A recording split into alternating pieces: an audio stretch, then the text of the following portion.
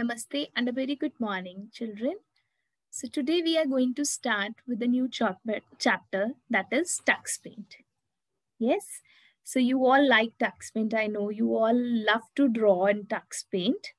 So we'll be discussing some good features of Tux Paint so that you can make more good projects or sceneries by using all these features in Tux Paint. Okay, so let's start.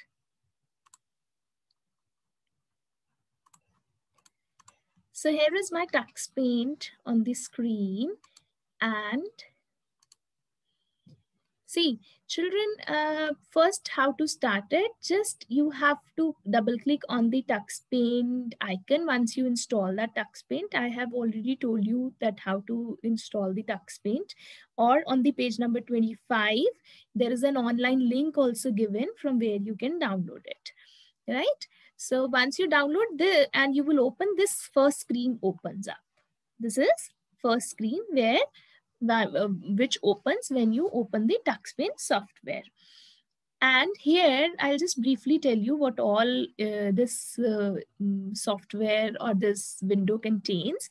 The leftmost side are the tools. So there's 14 different tools which you can say paint, stamp, lines, and shapes, all are there. Okay.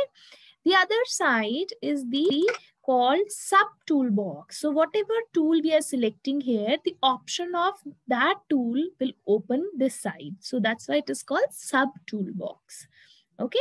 And then down we have a color palette. So different colors are there. Even you can click on the last option and you'll get all these colors, whichever you want, you can click and you can get that also. Okay.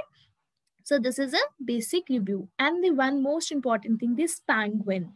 This penguin is our friend. Yes. Why is a friend? When you click anything, it gives you instruction. If you don't know that how this particular tool or something works, it gives you instruction.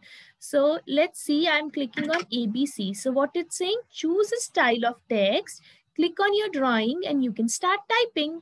So it gives you instruction. So if I'm clicking on paint, it's telling us, pick a color and a brush shape to draw with. So this how this our friend penguin help us while using Tux Paint software. So we'll just start on page number 26. If you'll see, with the paint brush, there is a drawing drawn. So I'll be starting in a sequence from page number 26. First, we'll take a brush and we'll just draw a background of it.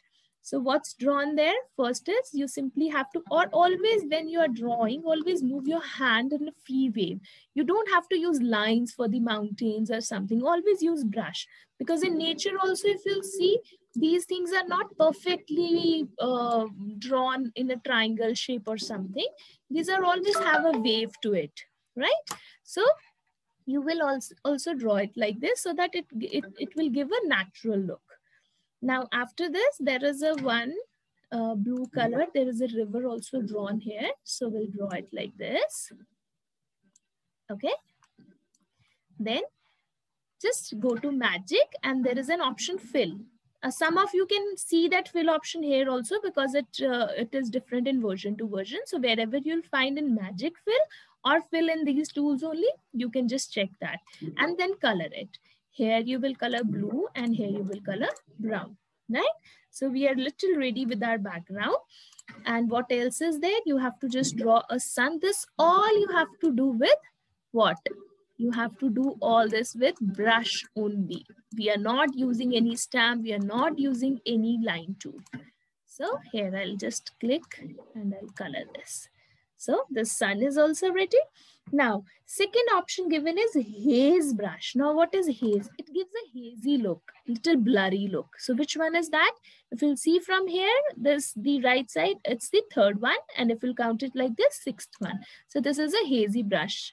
Now for the clouds, we can use that. So just take a little darker blue color from here.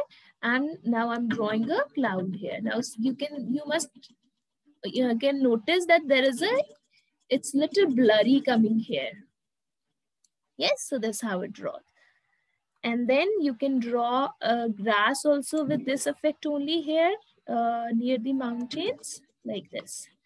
So it will give little hazy effect like this. As you want, you can draw. So if you move it little up and down here, then also it gives a nice effect. And then you can simply color it. With the magic, you'll go and you'll just simply fill it like this. So once you have colored, it will give you a nice effect like this. So it's it's looking very natural, right?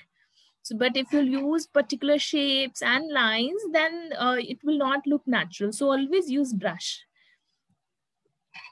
Then after that, you have a brick magic option. So this is in your page number 27. It is used to make a hat. So what we'll do here is we'll go to magic option and we'll look for bricks.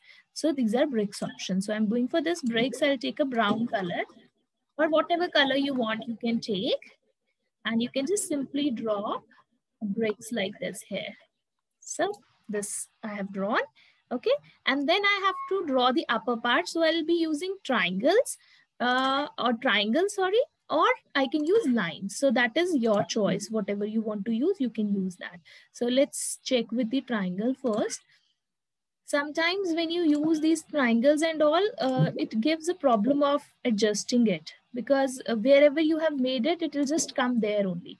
It can move, but it will come there only. So I'm just undoing it. Let's draw it with lines only. So just draw a line here like this first line, and then go above and then touch it like this. And then we can simply fill it with color. So this is better option in case you feel like that you are not able to adjust that shape there. Okay. Or first draw the shape and then draw bricks. That way also it can work. Then with this shape, we can make a little door also here that you can give any color to it like this. Okay, a window or a door, whatever. So this how the hut is also complete. And then after that, there is one option that is grass.